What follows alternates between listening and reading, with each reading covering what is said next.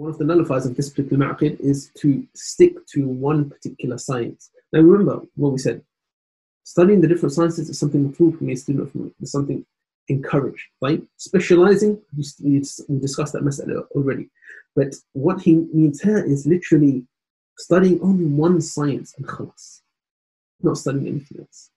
And literally it's as if you're in a room and you have you have binoculars and it's pointing in one particular direction, literally all you can see is the foot of the chicken.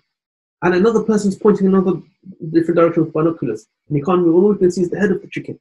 The first one will say, what is this thing? It has nails and it's quite, scaly, and he'll think that's a creature in and of itself. But the one who's pointing at will also say the same. Yeah, it has a head and it has, a beak, but it's someone who steps back from both of them. He will see the whole image in and of itself, right?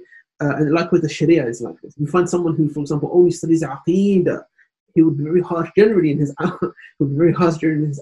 And for him, the whole world is iman kufr, iman kufr, iman kufr, iman kufr. Nawaqid al-iman. It's just everything is a very black and white, bleak outlook, unfortunately, a lot of the time.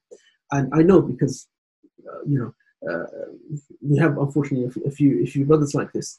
But someone, for example, likewise flip it, someone who studies Mustalah al-Hadith, on the other hand, everything for him is about sihha and da'f, authenticity, weakness, critique, jarh, ta'deed, critiquing people. This one's thiqa, la, this one is da'if, this one's mutahm, kada, la, this one is majruh, and he's someone critiquing. But it's someone who studies the different sciences, he'll be balanced, basically. He'll be holistic in his outlook. I used to have a professor in Medina, in Hadith, in Mustalah.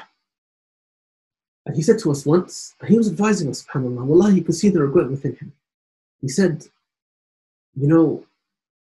make sure you study the different sciences as much as you can. Just gain a small amount, gain an introduction to each of the sciences, 1 or 2 terms.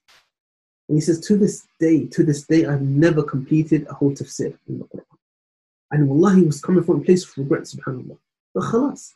Umar ibn Khattab radiallahu ta'ala anhu said, ta'allamu qabla an tasawwadu. Learn before tasawwadu. There's difference of opinion in the meaning of tasweed. Some say it means once you gain authority. Khalas, once you become busy and you gain responsibility and authority, and you don't have time. You literally do not have time. Your time is constricted. But when you're young or you're free of responsibility and you're mutafarrig, you're completely dedicated to knowledge, then study and make use of your time and spread your horizons and gain from the different sciences as much as you can according to a structured curriculum. And he said that he never read a single tafsir up until that time. I think he was past his 50s. So Allah musta'an, it is something real, brothers and sisters. It is something real, not having, as Shaykh Salih said in his kitab, 2 things. One of them is a clear outline, essentially a clear outline of studying, and the other is a murshid, someone who can guide you, a sheikh that is mufid, nasih, someone who can guide you in study. These 2 things are very important.